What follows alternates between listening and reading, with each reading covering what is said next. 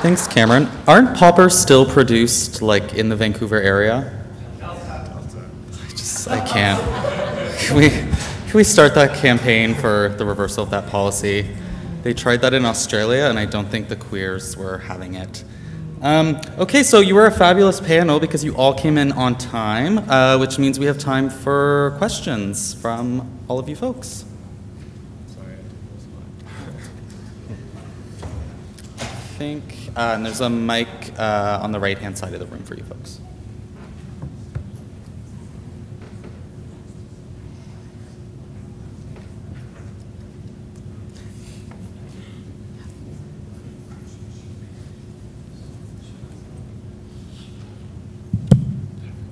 Sick, it is on. Excellent, cool. I have a potential silly question for Schwartz? Yeah. Excellent. Is there the same risk of contaminated supply with poppers as there are with other substances such as opioids? So the question was whether they're the same risk associated with opioids and poppers? No, well, there's the risk of, like, the same risk of contaminated supply with poppers as there is with opioids. So I'll start by saying there's no, there hasn't been a lot of, effort to study that. The general consensus, I'd say, is no. There hasn't been any observed instances of poppers being contaminated with, say, fentanyl. But there have been things that are sold as poppers that are not in the amyl nitrite family, or the alkyl nitrite family, sorry. So no, there aren't really the same risks associated with other forms of, like, powder drugs, for example, that might be contaminated, but there are, false products being sold. There are some harms associated with that, yeah. Thank you.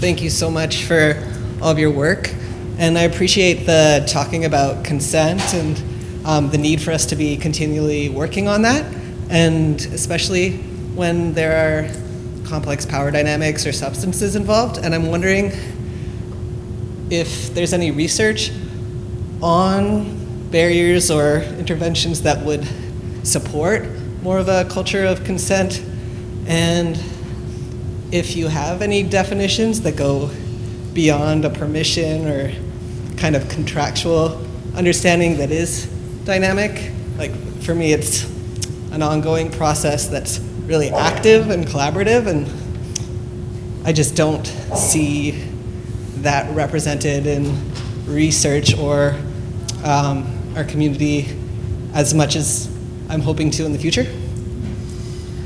Yeah, so it is a complex, as we keep saying, and I think that the stuff that will come out of our interviews with the guys who are in there may give us some more insight, which we haven't analyzed yet. But I think, it's tricky because consent is ongoing. Consent is hopefully, in some ways actively established, but there's also, certain expectations within certain PnP scenes and chemsex scenes where, it's not going to always be as verbal or as easily conveyed, particularly, if other kinks, people being gagged. I mean, it's really, you know what I mean? Like, I think what's important, I would hope, and I think this is a lot to do with consent, is just increasing empathy in general and not seeing people simply as sexual objects. And that, I think there's a real temptation for that when people are already high and on the apps and just scrolling, trying to get, particularly in the scene of sex parties, and trying to get more guys and so on into the environment. So I think it has to happen in some ways before, and hopefully that those kind of attitudes maintain themselves through different types of highs. But there's no easy answer to it, I don't think. I think that there is a dialogue that has to happen, and hopefully in some ways that we protect each other within a community as much as we can. I mean, we have all, I think a lot of us have probably heard of horror stories that have happened in these scenes where consent was not obtained and was, clearly broken in a lot of ways, and not just around sexual consent. I think that's the other thing. The consent discussion has to extend beyond just sex, right? It's consent to the amount of drug use, the type of drug use, to the different type of activities around risk and STDVIs and so on. So it's not one thing. So yeah. I'll add to that a little bit too. So I'm just thinking about how sex and substance use are represented in the media and in society kind of broadly. And I would argue that both are really highly problematized.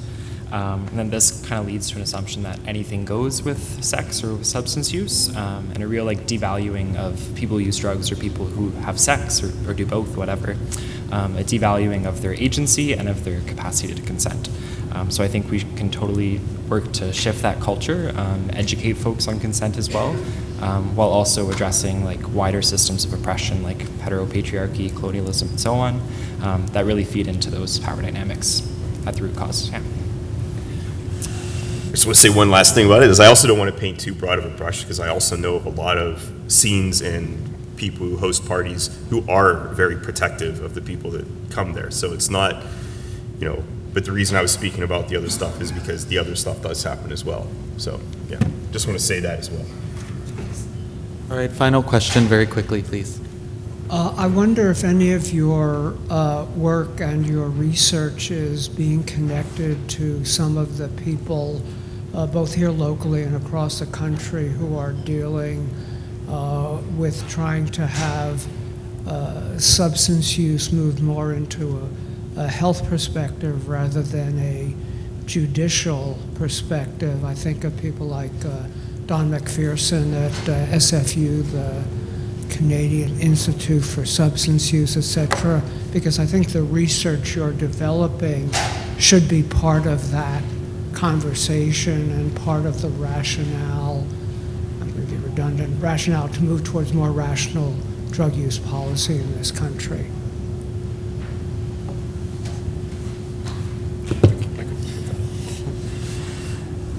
Yeah, that's a great question. So I think the question was kind of getting at how research and work related to substance use or even harm reduction is framed, and whether it's framed as like a judicial issue or like a health or social issue.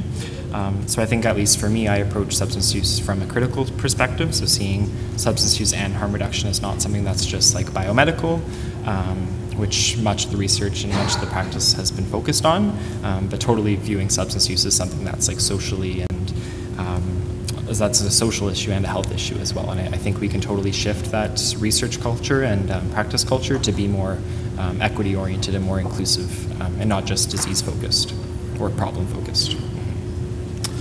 Well said. That's a wrap. I hope you enjoy the rest of these few hours at the summit, and let's give a round of applause to our panel.